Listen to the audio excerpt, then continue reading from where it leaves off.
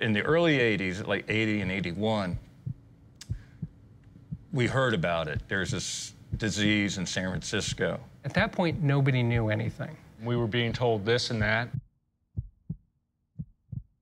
By 82, 83, 84 was, that was when the glut of it started hitting. HTLV3, acquired immune deficiency syndrome, going on in California.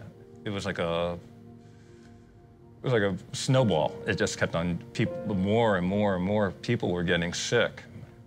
There was a lot of bigotry and hate towards anybody that you found out, or, you know, people would want to shun you, or, you know, didn't want you around. They didn't want to use the same glass that you might have used. It was important for us to make sure they felt they had a place they could go.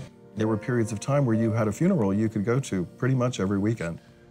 Probably through the 80s and early 90s, everybody seemed to be waiting to die. More than a couple times did I have to, like, leave the room because I didn't want to cry in front of somebody because I'd see them and I'd say, oh my God, how, I didn't know he was that sick. You know, you talk about it with your friends, especially people, lovers who survived their lovers who passed. We knew it was going to happen. My time will be coming pretty soon. You couldn't blame it on any one particular reason why anybody died. It was just, that was how it was, and you accepted it. We had the AIDS quilt. That kind of event helped people maybe get over the scare of AIDS a little bit.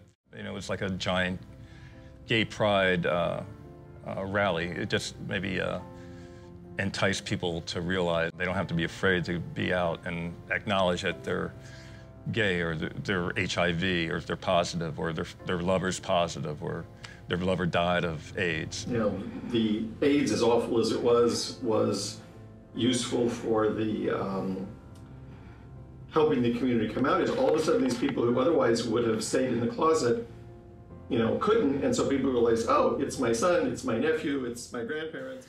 AIDS brought about the transformation of gay liberation, because everybody, most Americans, wound up knowing somebody who had AIDS.